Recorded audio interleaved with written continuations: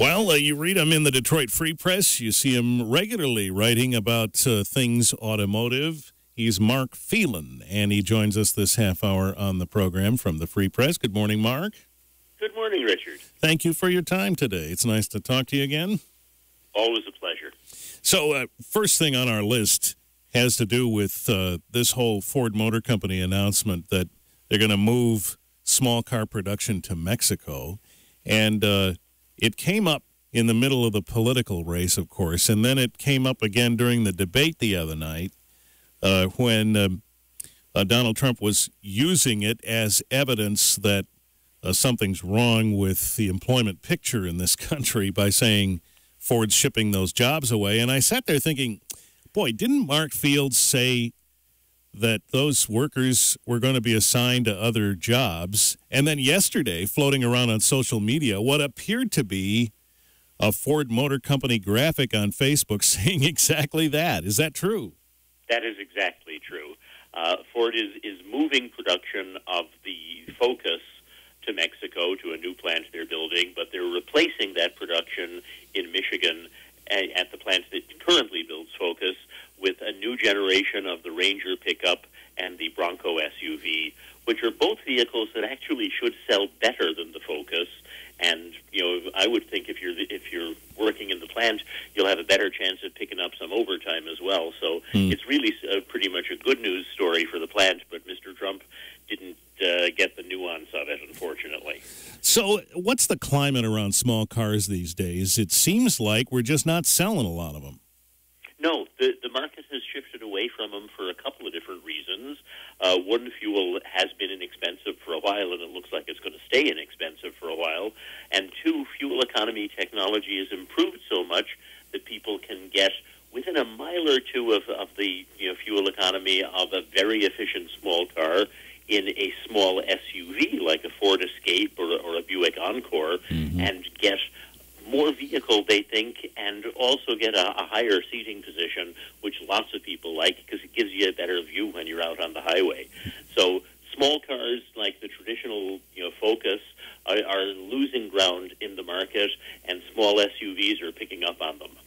And we'll talk more about that in just a minute, including the notion that, for example, Chrysler, Sergio Marchionne, has said, we don't even want to build small cars anymore there. We'll talk about that and more coming up in just a minute on WBCK.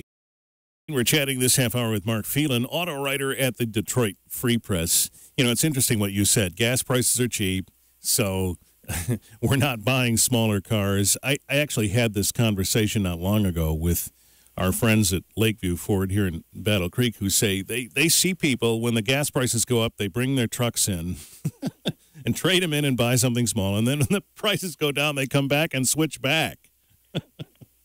Absolutely. It's the way it works.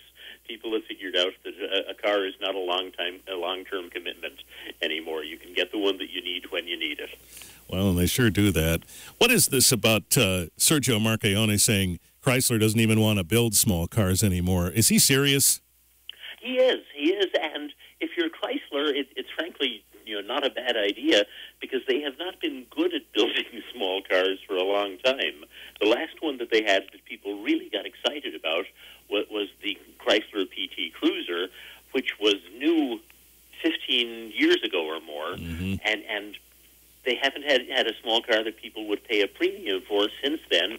So the Dodge Dart, which they introduced 2 or 3 years ago to great fanfare, actually is ceasing production by the end of this month. And later this year, they'll stop production of the mid-size Chrysler 200. So Chrysler will not be building any small or mid-size cars anywhere. And they're hoping that they can find some other company to build cars for them, so their dealers will have some small cars to sell. But Chrysler is shifting its focus very much to small SUVs because you can make more money on them. They just yesterday, in fact, revealed pictures of the replacement for the Jeep Compass, a compact SUV that looks like a scaled-down Grand Cherokee. It's going to go on sale next year. That is really interesting. Is that new territory for a car company to say, yeah, we'll have a small car or two, but we're not going to build it? Any volunteers? It is. It's It's a new business model, and it's an interesting one. We don't know yet if Chrysler is making a smart move in the long run, but certainly, for now, they will make more money with the SUVs that they build. And most companies, frankly, are trying to find ways to build more profitable small SUVs and trucks in America and shift production of less profitable cars to other places. Chrysler is the only one of the American-based companies that will still make a compact car in the United States by the end of this year with the Chevy Cruze. Mm-hmm. Well, it's too bad about the Dodge Dart. That name has such history in Chrysler's past that you would like to have seen it do something nice. Yeah, and forgive me, I think I misspoke and said Chrysler builds the Chevy Cruze, and of course that's General Motors. Yeah. I apologize for that mistake if I made it. Well, what is the employment climate in the auto industry now? I mean, when Donald Trump stands up and says, we have problems in industries like automotive and in Detroit, does that resonate among employees in the industry? Not particularly. I mean, competition is incredibly intense, of course, and I don't think there's anybody who's sleeping easy and thinking they can afford to just kick back and relax on the job.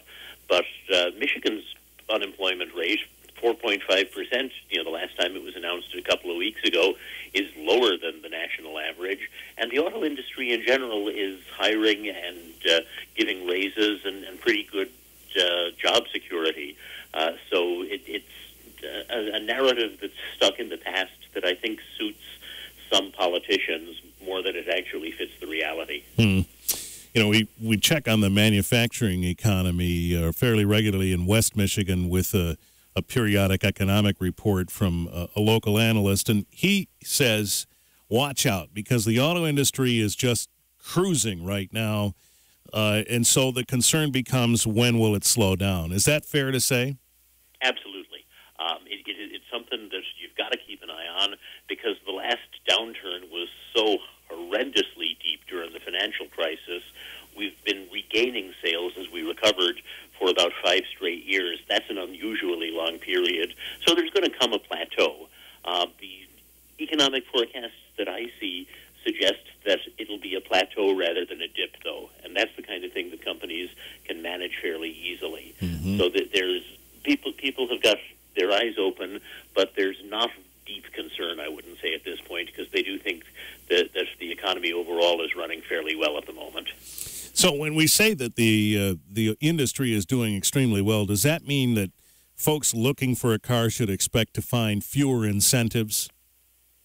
Very likely, yes. One of the things that the companies got into toward the end of the last cycle was putting very heavy incentives on vehicles, because they cut back on production. They shut down old plants that they didn't need to. There's less overcapacity these days, so companies are able to offer smaller incentives, which is good for their bottom line, but it means that the deals for consumers are not quite as easy to find and as rich as they used to be. Mm-hmm. Mark Phelan's with us from the Detroit Free Press. In a moment, we'll talk about the next North American car, truck, and SUV of the year, which we don't know what they are yet, but Mark is among that elite group of journalists that helped decide that, and the announcement made at the North American International Auto Show in January in Detroit. So we'll talk about the progress of that coming up in just a moment.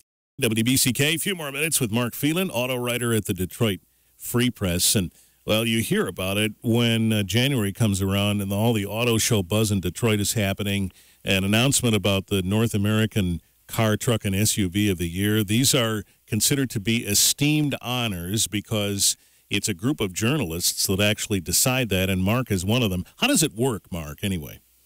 Well, there's about 60 of us who work throughout the United States and Canada at all different kinds of media, and we test just about every new vehicle that comes out every year, and we winnow them down to the finalists. Right now we're at the step where we just announced the semifinalists.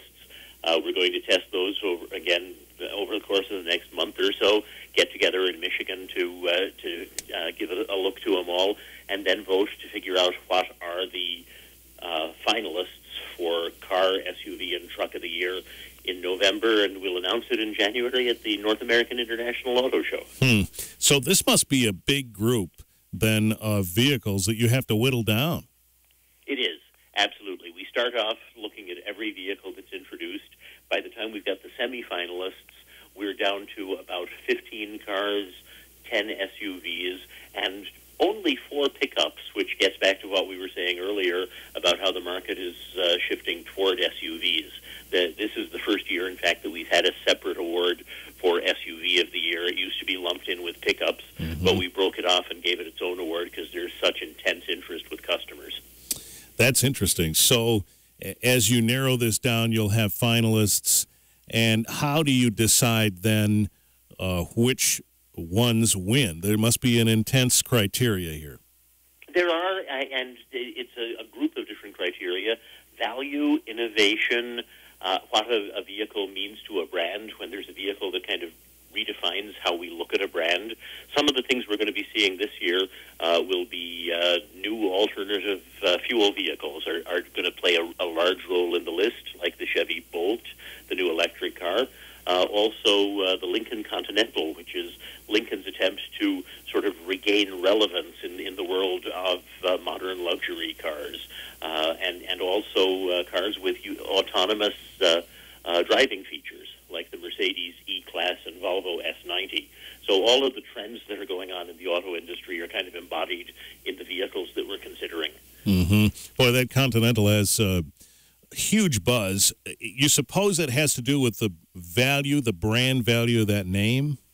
Yes, and the fact that Lincoln is a brand that has got great historic relevance, but it's sort of slipped out of the frontier of the auto industry in the last few years. And we've seen Cadillac reinvent itself, and the Continental is the first really big step toward Lincoln trying to do the same thing. There's tremendous interest in that car.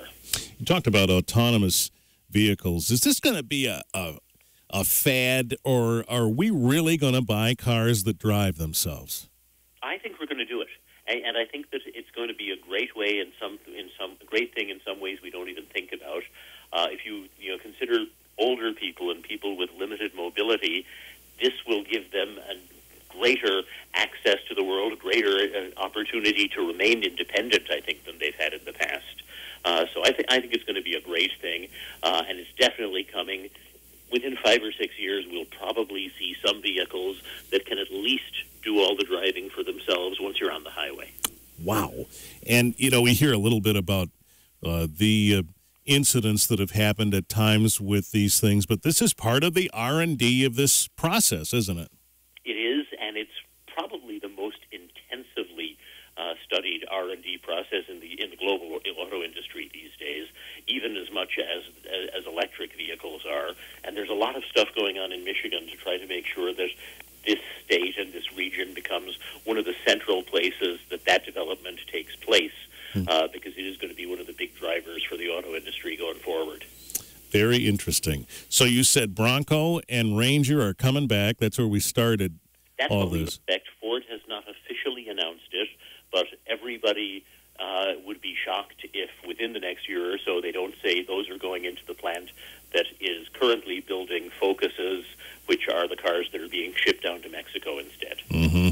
When we say Bronco, are we talking about a modern version of the Bronco, or are we talking about a retro style?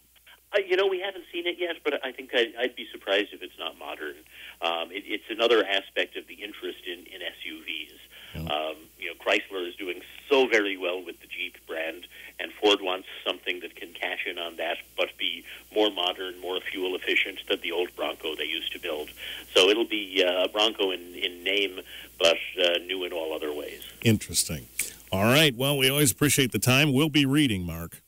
Thank you so much, Richard. All right. Mark Phelan, Detroit Free Press auto writer on WBCK.